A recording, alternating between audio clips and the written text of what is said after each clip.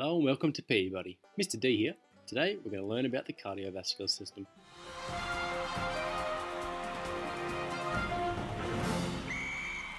Our learning intention for this mini lesson is to learn about the cardiovascular system and its components. Our success criteria. I can identify and explain the role of the three main components, and I can identify the four chambers of the heart. So, what makes up the cardiovascular system? There are three components. We have blood vessels, blood, and the heart. Let's have a deeper dive into these. So first up we have blood vessels. These carry blood around the body. There's two main types, arteries and veins. Arteries, they carry oxygenated blood away from the heart towards the body. They are represented in red. Veins, they carry deoxygenated blood from the body back to the heart, and they are often represented in blue. So here's a diagram of all the blood vessels of the body. As we can see, there's a high concentration around our intestines, our lungs, and our brain. This is because these are highly important organs that require a high blood flow to carry various things to and from them. In this animation here, we can see what they look like up close. We have a narrow passageway with blood flowing through them. So next up we have blood. Blood carries oxygen, nutrients, immunity cells, and waste products around the body. And this is what it looks like under a microscope. It's hundreds and thousands of tiny little blood cells. They are shaped like a round donut pressed in the middle. Finally, we have the heart. The heart is a muscle that pumps blood around the body. And this diagram shows us how. It is a muscle, so it contracts and relaxes, pushing blood around the body. Let's have a closer look at the heart. So the heart has four chambers. Before we look into it, it's very important to note that when we look at images of the heart, left equals right and right equals left.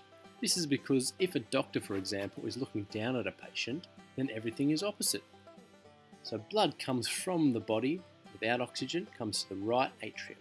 It is then pumped into the right ventricle.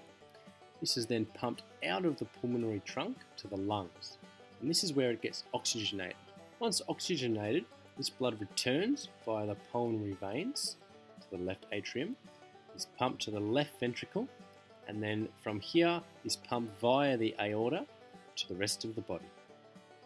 As we can see, this is a really thick wall of muscle here, and this is because the blood has to be pumped throughout the entire body. Well done, you made it. Let's review to see if you've learnt about the cardiovascular system and its components. Let's do this by reviewing our success criteria. So our first success criteria: can you identify and explain the role of the three main components?